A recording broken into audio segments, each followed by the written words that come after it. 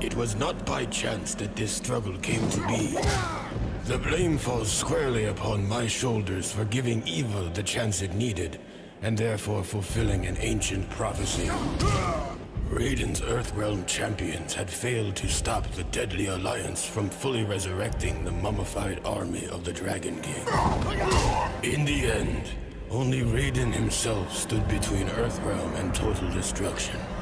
Defying the Elder God's wishes, he alone challenged Quan Chi and Shang Tsung in Mortal Kombat, Earthrealm's last hope for freedom.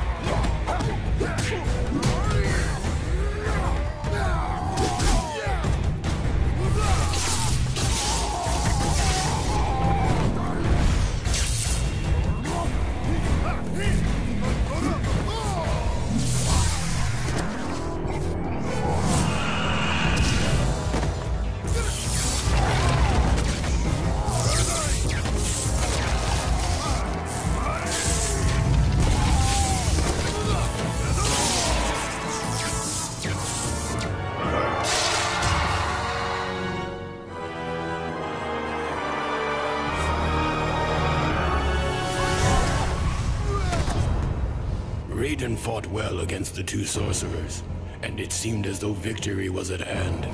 But the combined might of Quan Chi and Shang Tsung proved to be overwhelming, even for a Thunder God.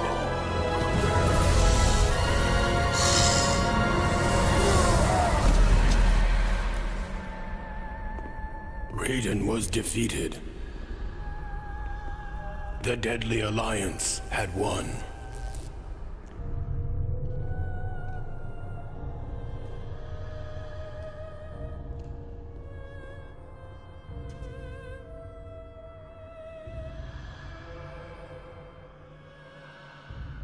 Their victory was short-lived.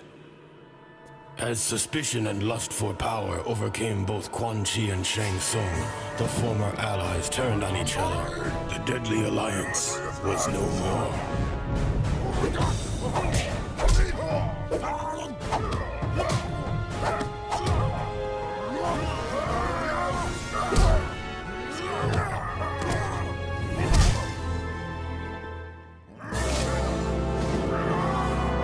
Quan Chi defeated Shang Tsung and reveled in his conquest. But it is said that there is only one true ruler of Outworld.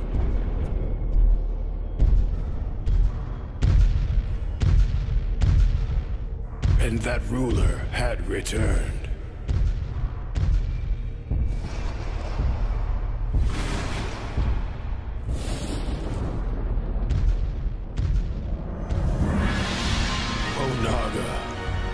Former Emperor of Outworld, the Dragon King. The prophecy had been fulfilled. The Dragon King had indeed returned to Outworld to reclaim his army and impose his dominance. Death awaited all who stood in his way.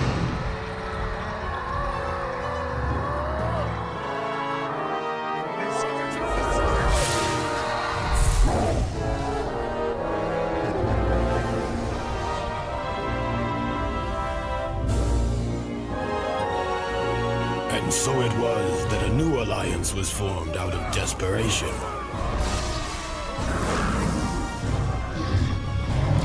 Sworn enemies joined forces to combat a greater threat.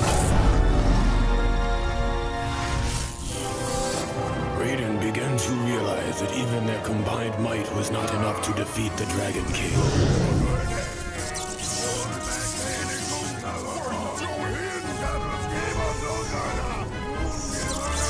There was only one chance left.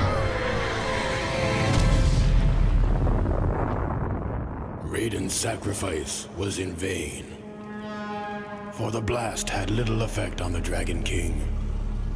Now Onaga has what he needs to shape the realms as he sees fit. I was the fool who brought him this power. Only I can destroy this threat, born of deception.